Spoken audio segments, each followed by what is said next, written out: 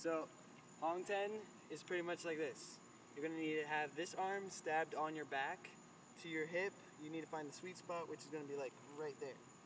Like right here. The dimple in your back should show it. Now you got to stab, just like if you're in a chair position.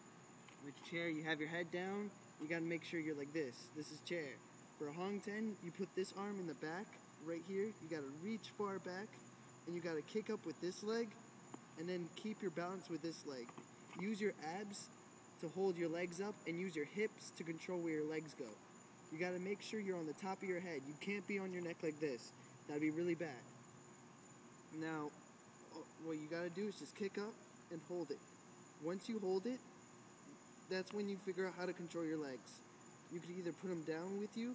I'm using my hip to control my legs, and I'm using my abs to hold it up.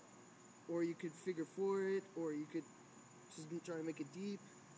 But you got to be stabbed properly. And to be stabbed properly, you got to make sure you're on your back, like your lower back towards your hip, close around where your ass is, and that would help you out with air chair. And that's it.